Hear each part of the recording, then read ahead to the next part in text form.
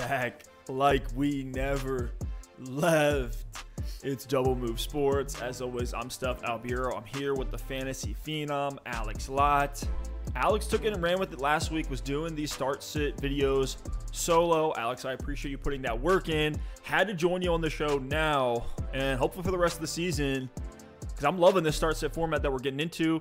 Before we get into every single game coming up in week 2, telling you whether to start or sit these players, don't forget, if you like the show, a like and a sub on YouTube, always appreciated. Hit that Discord link if you have more specific questions, start-sit questions, trade questions, you name it. Hit that Discord link. It's free to join. Alex and I are in there, and we got a whole community, over 165 people strong, holding it down, talking about fantasy, talking about football, and everything we love to do. Alex, you ready to get into this week 2 start-sit for the quarterback position? Yeah, but before we do jump in, I just want to second what you said about the Discord, because what I've found, especially last week doing these, we're going to go through each quarterback in this video. We're also going to do running backs. We're also going to do wide receivers in separate videos. But a lot of times you might have 2 players that are starts on our list today, and you're like, okay, I had Jalen Hurts, who was a start, and I had Justin Herbert, who was a start. Like, which one should I actually play in my matchup? And that's why that Discord is so important, because these videos are great. They give you a lot of context on the matchups, what you can expect. But if you want more feedback from Stef, from myself, and from everyone else in the Double Move community, like, that is the perfect place to do it. And Stef and I are in there answering questions all week long, all weekend long, and you're going to get a lot of feedback from others as well. So that Discord is super important. I want to see that thing blowing up again this week. And also live streams. We're going to do live streams throughout the week on Sunday mornings with start-sit questions. And we have Discord exclusive live streams. We're not only those giving things you get a quick personal. Answer. Yeah, we're not only giving you a quick answer. We're like live reviewing rosters, telling you what we think you should do. There's a lot of smack talk going down with people in the same league in the Discord. So don't miss out. Hop in there.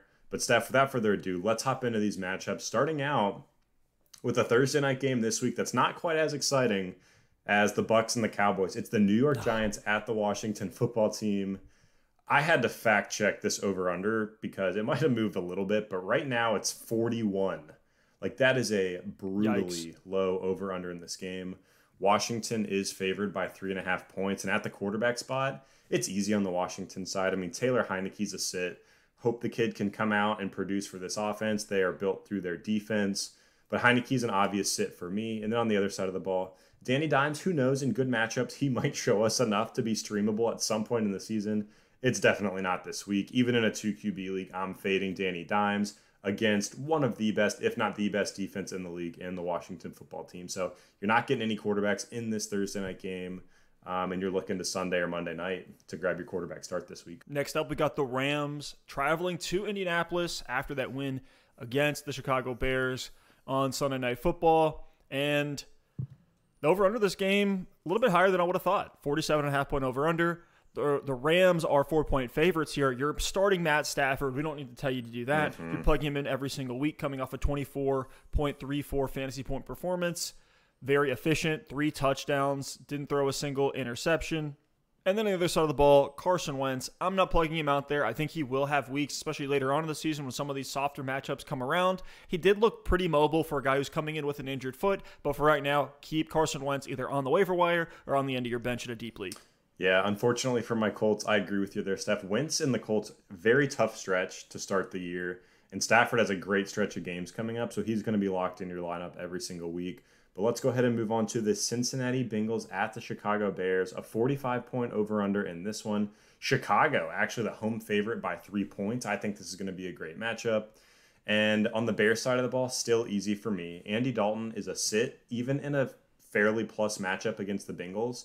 And as if Dalton wasn't scary enough, I mean, last week we saw Justin Fields come in and score a touchdown. Justin Fields actually scored more fantasy points in week 1 than Andy Dalton did, and he played like 5 plays. So you're not starting Andy Dalton in this game. And for the Bengals, this might be one that I struggled with the most this week. We might actually disagree. I'm interested to hear your take on this one, Steph. I have Joe Burrow as a start. I know the volume wasn't what we wanted in week 1. They really relied on Joe Mixon in that running game. But I'm willing to start Joe Burrow. The volume was low, but the efficiency was high against the Vikings. Stafford did just pick this Bears defense apart. So I think Burrow, with the weapons he has in Cincinnati, is going to be good enough to be in your lineup. but it's a tough one for me. He's probably one of the lower starts on this list, and there's a lot of other streamers in good matchups I would prefer over Burrow, but if you've got him, I am willing to roll him out there. Yeah, if you drafted him, to have him be the only QB on your roster, I think he is a fine streamer, but I think there are some very high upside names. Look at like Jameis Winston, who's probably out on some waiver wires. Names like that you can plug in over Joe Burrow in the Chicago matchup. Had the lowest pass attempts in any game of his career. So as a rookie, this guy was dishing the ball more. It just looks like the Bengals are going to have a more balanced approach now with Joe Mixon fully back, healthy, and they're willing to feed him as they just showed in week 1. But certainly Jamar Chase is going to help Joe Burrow out. That, to me, is what tips the scales, having Jamar Chase now in that offense. But continuing down our list, we have the Texans going to Cleveland. It's a 48-point over-under. The Browns are 12.5-point favorites. Love to see that as a Browns fan, which actually makes Baker Mayfield a streamable starter this week. Maybe I look at Baker over Joe Burrow, who we were just talking about. I do think the efficiency will be high. I'm not worried about the Texans' defense at all. The only risk with Baker, and this is why he is a streamer and not a guy we were telling you to pick up in drafts, is because this could be a run-heavy game script. This could just be a Nick Chubb, Kareem Hunt fiesta, and Baker really doesn't have to do much on the other side of the ball. Glad to see Tyrod Taylor have a good game. Back, actually looking good last week. Granted, It was against Jacksonville, but still not a guy you want to start. He's not doing enough yet with his legs. Maybe over the season there could be weeks, but right now, Tyrod, leave him on the waivers. Yeah, I'm with you. I mean, this Texans team, week 1, we have to take it with a grain of salt against Jacksonville, another bad team. But if the Texans even look half decent against the Browns and their offense is able to move the ball, against a good defense like Cleveland, that is going to be the test for me on whether I'm willing to elevate some of these guys for future weeks. But let's go ahead and move on to the Bills at the Dolphins. A 47.5-point over-under in this game. Buffalo is the 3-point favorite on the road. And for the Bills, it's easy. Josh Allen is a must-start every week. I know he didn't give you that boom week against Pittsburgh that you wanted, but we did expect the Steelers to be a tough matchup. They are one of the top units in the league. The Dolphins' defense is nothing to scoff at, but Josh Allen's someone you have to roll out there each and every week, and I expect him to be much better than he was in week 1. Still had 51 pass attempts from Josh Allen in a brutal game. You'll love to see that. I was actually shocked to see that because I watched that game. I had Red Zone on one TV, had the Steelers-Bills game on the other, really tracking Najee closely, unfortunately. But that was such a grinded out, gross game to watch with a low volume. I was shocked to see how many attempts Josh Allen had. But you'll love to see that volume. So you're starting him, no questions asked. And then for the Dolphins, you mentioned Tua a little bit earlier. He is going to be interesting this season in plus matchups. This is not one of them. Tua is a sit for me this week at home. After what I saw from this Bills defense in week 1, I'm definitely not pushing them in week 2 with Tua at my quarterback spot. The Bills locked down the Steelers. I know they lost the game, but they shut down Najee. For a lot of the game, they shut down the Steelers' passing attack as well. The Steelers' defense really helped them win the field position battle and get some advantages in that game. So Tua against a Bills defense that came out hot, it's just not the matchup for me to roll him out there. So if he's on the waiver wire, keep an eye on him for future weeks, but it's not going to be here in week 2. Love Tua as a bench stash, especially with Will Fuller coming back. And if Absolutely. the roles were reversed and we saw Tua with 51 pass attempts and Allen with 27, maybe things would be a little bit different here. But let's move to Patriots at the New York Jets. The over-under is 43, so another gross, low-scoring affair per Las Vegas. The Patriots are 5-point favorites here. Mac Jones, Zach Wilson, they're fine upside flyers, guys that you must have in super flex leagues. They need to be rostered, but in single QB redraft leagues, I'm sitting both of these guys this week. Just want to see more from these rookies as they continue to get onboarded. I will say, though, Zach Wilson, second highest yards per pass attempt on the week last week behind, I believe it was Russell Wilson as the only one there. So Zach Wilson could be interesting if they're going to let him sling the rock like that, but that offense has a lot of growing pains they're going to need to go through first. I'm with you on that one. And unfortunately, I think the Patriots are going to have low over-unders throughout the season, built on a strong defense, rookie quarterback, a pretty good running game. And we'll get into Damian Harris in our running back video. He was very interesting in week 1, but definitely sitting both of the rookies in week 2. Wait. Alex, I have to stop the show because I'm dumb hyped over this new sponsorship deal we got. Shout out to our guys over at Manscaped. And look, I was skeptical, but Alex, I've been a very hairy guy for a long time. I was the kid at 13 years old in middle school. Oh, yeah. With chest hair showing out of the polo shirt. I was that dude. I was jealous at the time. Well, nothing to be jealous over anymore because ever since I got this lawnmower 4.0 from them, It's been clean down there, to say the least. Manscaped has the Lawnmower 4.0, not the 1, not the 2, not the 3, but the 4.0. Talk about sleepers on our show, and this has to be one of the best sleeper products out there. I was skeptical as well, and it's been an absolute game changer. Check out Manscaped. This thing is legit, and you will definitely not be disappointed by this full body trimmer. It's incredible. So Manscaped was nice enough to give us a 20% off discount code for the Double Move Sports viewers. You can get 20% off and free shipping with code DMS at manscaped.com. That's 20% off with free shipping at manscaped.com. Use code DMS, unlock your confidence, and always use the right tools for the job with Manscaped. Now back to the show. But Steph, let's get to the 49ers at the Eagles. I mean, both of these teams lit it up in week 1 with their offenses, and over under a 50 in this game. San Francisco is the 3.5-point road favorite.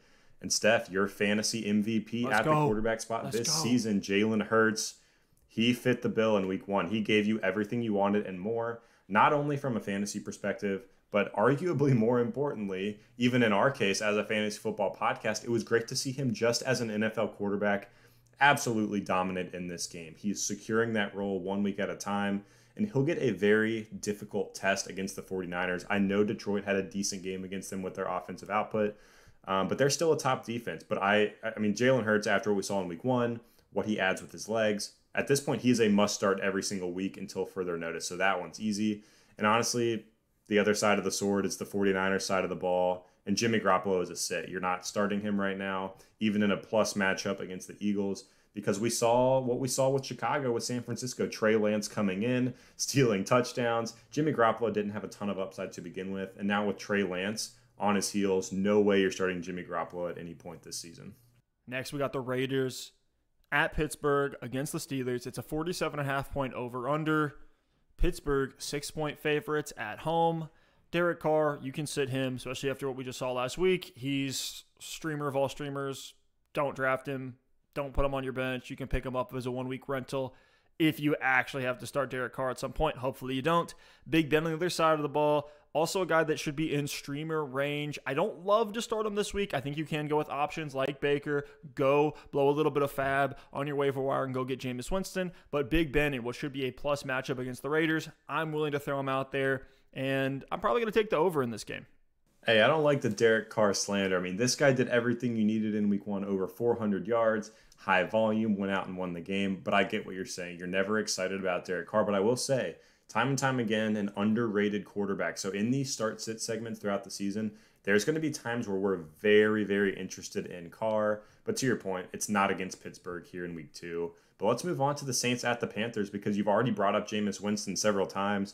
The over-under in this one's 44.5 points, which is actually a little bit low in my opinion. New Orleans is the 3-point road favorite.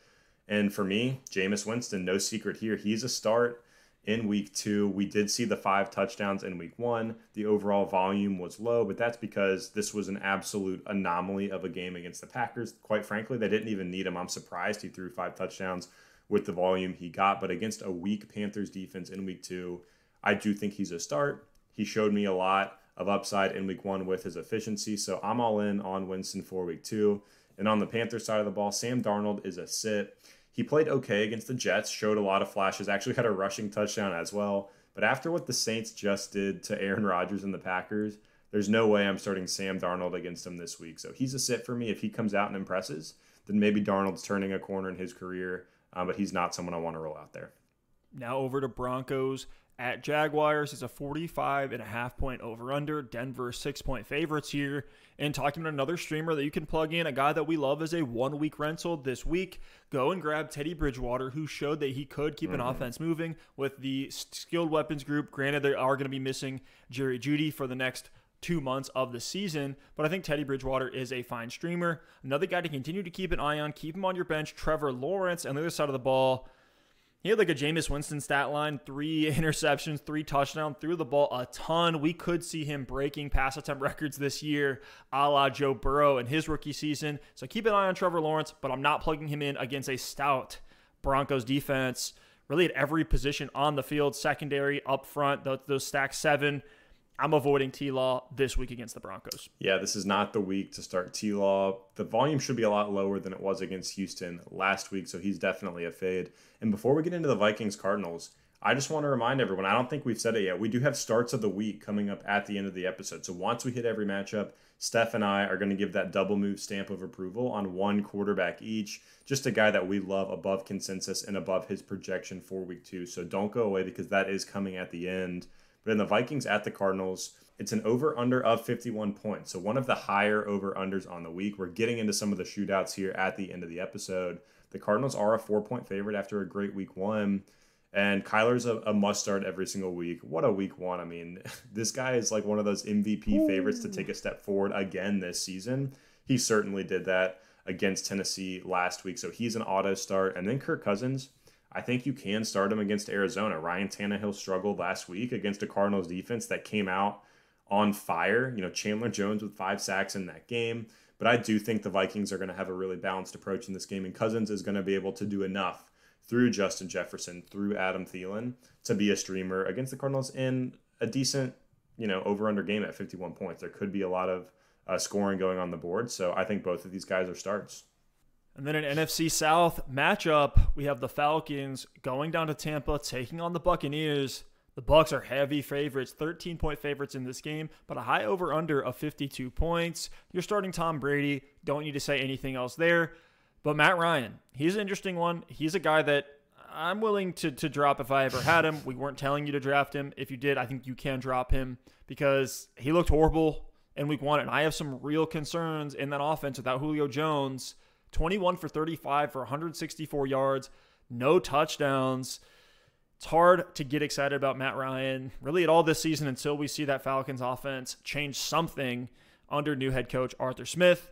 Yeah, next up we have the Cowboys at the Chargers, a 55-point over-under in this game. And believe it or not, that's not even the highest over-under of the week. The Cowboys are going to be that team again that we see in these shootouts. You love to see it from a fantasy perspective. The Chargers are actually home favorites in this one by 3 points. And both of these quarterbacks are just smash plays this week. Dak Prescott, I loved what I saw from him against a tough Tampa defense in his first game back from the injury. You're starting Dak, no questions asked. And on the Chargers side of the ball, I love Justin Herbert this week. I mean, Tom Brady just absolutely lit the Cowboys on fire. And Herbert did struggle a little bit in week 1, but he did enough. I mean, they pulled out the win. He just didn't put up a massive fantasy output. So in this matchup against Dallas, I think they are going to rely on his arm to put up some points in this game. I absolutely love Herbert as a start this week. Another high over-under game, one I'm really excited to watch because I think it's just going to be a back-and-forth shootout. Hopefully, we'll see based on what the Titans did in week 1. But the Titans go to Seattle. They play the Seahawks. It's a 54-point over-under. Right now, Seattle's a 5.5-point favorite in this game. But you're starting both Ryan Tannehill and Russell Wilson. I've actually comped Ryan Tannehill to Russell Wilson for a long time. The concerns for me on Tannehill, though, is that offensive line in Tennessee looked absolutely brutal against the Arizona Cardinals in week 1. Now, they could have been some pop games from Chandler Jones. That could have been J.J. Watt opening some things up.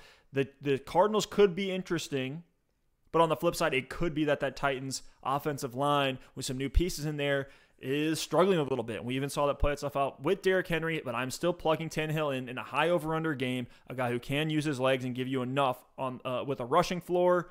Hopefully this one turns into a shootout. Julio continues to develop in his role with the Titans. And next, we do have the highest over-under of the week. The Chiefs at the Ravens on Sunday Night Football. 55.5-point over-under in this one. The Chiefs are 3-point favorites on the road in Baltimore. And, I mean, I don't need to say much about Lamar Jackson and Patrick Mahomes. You're starting both of them. But all I do want to say is, with this being a Sunday Night Football game, a lot of fantasy football matchups could come down to Lamar Jackson needing a certain amount of points. Could come down to Patrick Mahomes needing a certain amount of points. So if you've got one of these guys, you're obviously starting him, but I just want to remind you to get your popcorn ready for that game because this one's going to be an absolute blast. Could be one of the games of the year. I'm hoping that Ravens passing attack can improve. I cannot wait till they get Rashad Bateman back in there.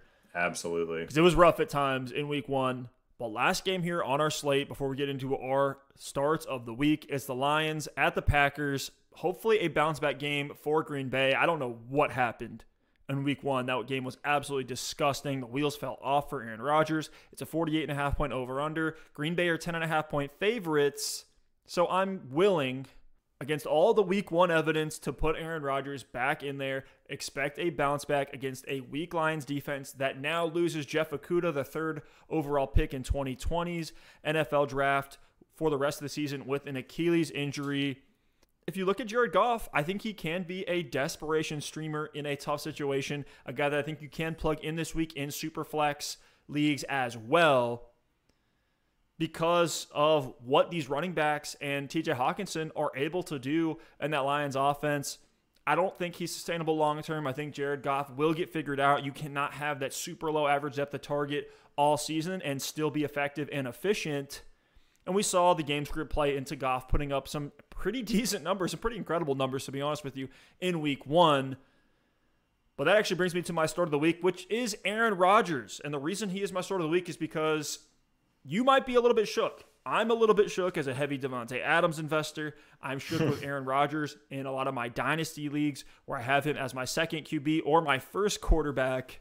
But I'm willing to look at last week with a huge grain of salt, not overreact, and put Aaron Rodgers right back in. It seems like there's always some sort of drama with Aaron Rodgers, so it's perfect that he can start the year with a horrible game against the Saints and then come back, show everyone that, hey, wait, I'm still a Hall of Fame level quarterback, a Super Bowl winning quarterback, one of the best of my era in Aaron Rodgers. I'm not going to doubt these old, proven stud quarterbacks like we have with Tom Brady in the past, and I'm going to plug Aaron Rodgers right back in with confidence, and I think you should too.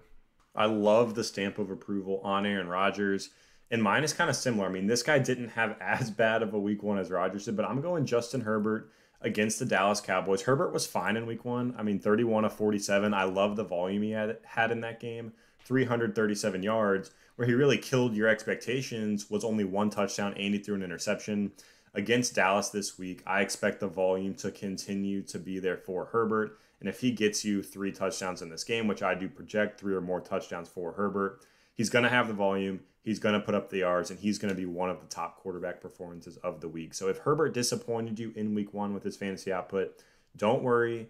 Don't overreact. Roll him right back out there in week 2 because he's absolutely going to torch Dallas like Tom Brady did in week 1. And hopefully you listen to us all offseason. You have that Keenan Allen, Justin Herbert stack and can reap the rewards of that in your lineups.